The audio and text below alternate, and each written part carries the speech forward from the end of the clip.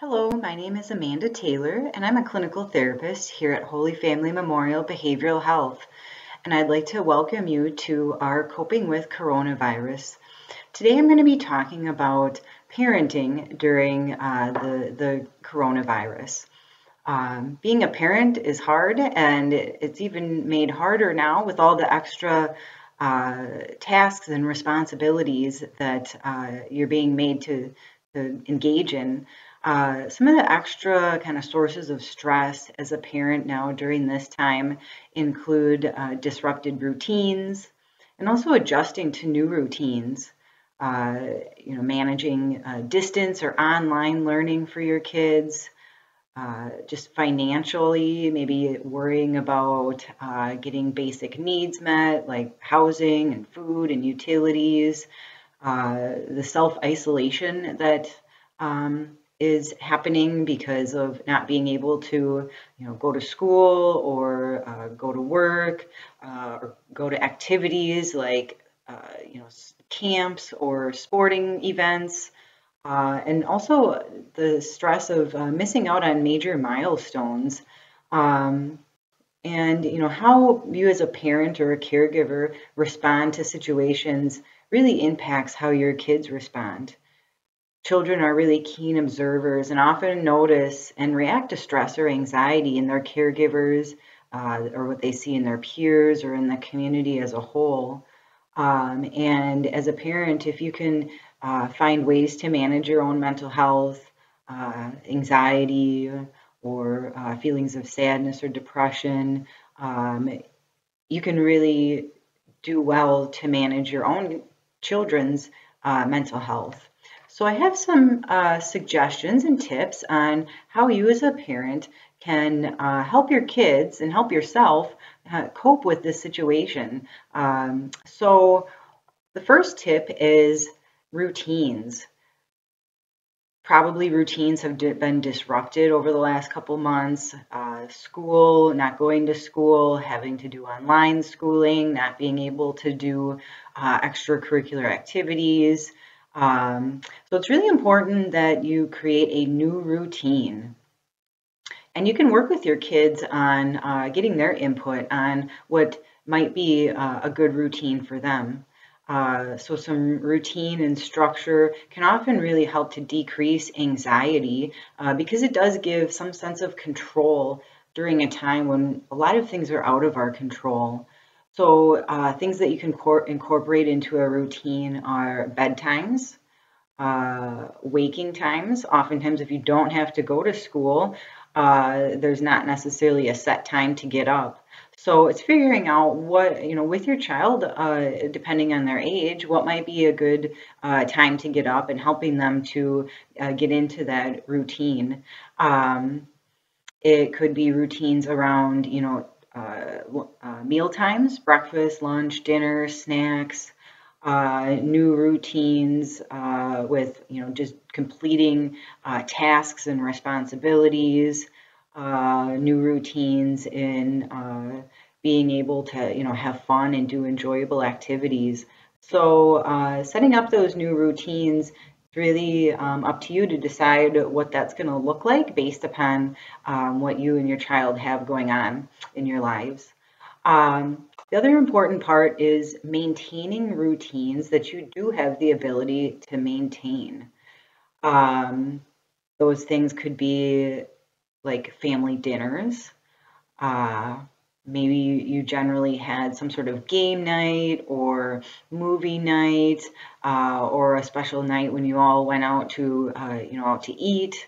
Just trying to maintain those as best as you can and making some changes in those routines, to be able to follow some of the safety guidelines. Another strategy is balancing out each day the completion of responsibilities with also those activities that are fun. So a couple ways to do that might be writing out a list. Everyone in the household writes out a list of 3 activities, fun activities that they would like to, accomplish during the day. And then also 3 tasks or responsibilities that each person needs to complete each day. By writing out these different activities, maybe it's on a calendar, or maybe it's on a whiteboard or a chalkboard, so it's visible, and you could have, each person, each kid check off when they've completed those activities. That gives a sense of accomplishment and feeling like each day is meaningful and purposeful. And it could be setting out that list maybe the night before, the things you want to do the next day, or it could be in the morning, each morning, writing down some of those activities that you would like to complete. And also, some of the fun activities could include things like arts or crafts, playing outside or going to the park, or maybe, talking with a friend or a classmate through FaceTime or Zoom, and helping your child to kind of set up those activities. Some of the responsibilities or tasks could include things like learning or educational activities. It could be household chores. Your family best and your kids best, so it's working together to figure out what might some of those things you could do each day.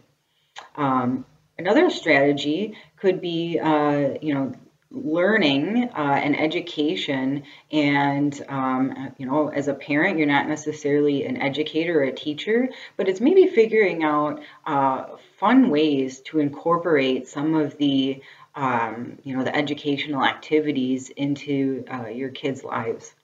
For math, you could incorporate that into things like cooking activities.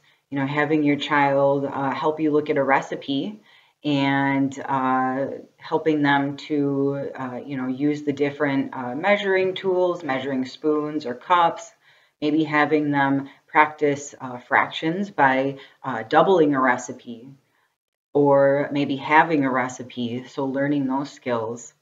Or if your child likes building something, could be helping them with building some sort of project. That's a great way to use measuring tools, helping them to figure out how to cut, where to cut, how much to cut, be able to read the different measuring tapes and things like that. Or it could be having them, help with shopping and budgeting, taking them to the store and saying, all right, we have this budget, having the kids add up the prices of items, as you're putting them in your cart, and then determining, if things are within the budget or not. Another tip is to take breaks. If there are responsibilities or tasks that need to be completed that required some sustained attention, it is maybe setting a timer, depending upon your child's age, for 15 minutes or 30 minutes or 60 minutes, and setting that timer and having them focus on a task for that amount of time. And then when the timer goes off, that signals that a break can be taken. That break could it be 10 or 15 minutes or a half hour, depending upon the child. That break is a time for them to kind of reset, relax, calm down, and then when that break is over, going back to focusing on a task. Another strategy is that if you do notice that your child is really struggling to complete tasks or move forward towards some of their goals, it might be providing some constructive feedback to them versus not saying anything at all, or being harsh or critical. So it's being able to maybe say something like, I see that you seem to be not getting your homework done, or I see that you haven't done the chores that I had asked you to do. It's asking how you can help, trying to really kind of understand what they're struggling with instead of being critical. How can I help you to be successful? Maybe asking them for some of their ideas on what might be helpful so that they could get tasks done. It's being able to really kind of to show that you care about their point of view and their opinion, and you want to include them in a solution. And being able to then also reward behaviors that you want to see more of. If they did complete a homework assignment, being able to say, I really appreciate that you did that, or I'm really proud of you for sticking with that task, even though I know that you really didn't want to do it. So the rewards don't always have to be material. And also, in terms of screen time, it's important to monitor and limit time on devices and TV. These devices, they can be fun, they can be a way to, connect with friends, but it's important not to let them become used so much that they get in the way of other important goals, or in the way of other important activities. And you want to use them in a way that can be, a balance. It might be that it's limiting device time to the evening, or once you've completed a task or a responsibility, then you can spend time on your device for an hour, or whatever you find to be most appropriate for your child and their age. This also includes limiting exposure to some of the media. So based upon your child's age, not having too excessive media exposure can create some anxiety and uncertainty and fear. So being able to be open with your child about any questions they might have about, what's happening in the world, or to just hear about some of their fears, and acknowledging that it's okay to feel anxious or worried, and to, provide them with making sure to provide them with accurate and balanced information.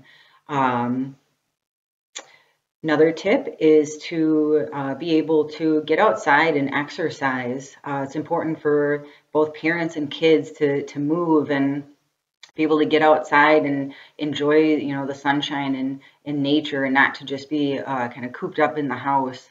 Some ideas could be riding your bike together, going for a hike, maybe playing together at a park.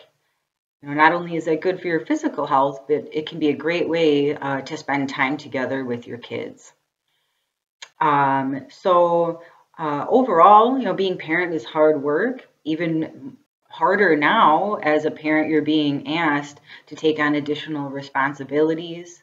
You're being asked to help your kids to structure a lot more of their days, as when they're not in school or at camps or doing sporting activities or other extracurricular things. So during this time, it's important for you to not only, help your kids cope, but making sure to manage your own mental health, to show that, self-care is important. If you can care for yourself, you're going to be able to respond more effectively to your children. So it's, some tips to include to help you to kind of manage this difficult time as a parent, making sure to set new routines, keep old routines that you still can, creating structure, being consistent, practicing your own self-care, making sure to balance completing responsibilities and doing fun things each day, and making sure to really listen to your kids and, try and understand their point of view and where they're coming from. And I hope some of these tips you can incorporate into your lives and be more effective at dealing with all of the challenges that have come up in our world right now. So I appreciate your time today. Thank you, and take care.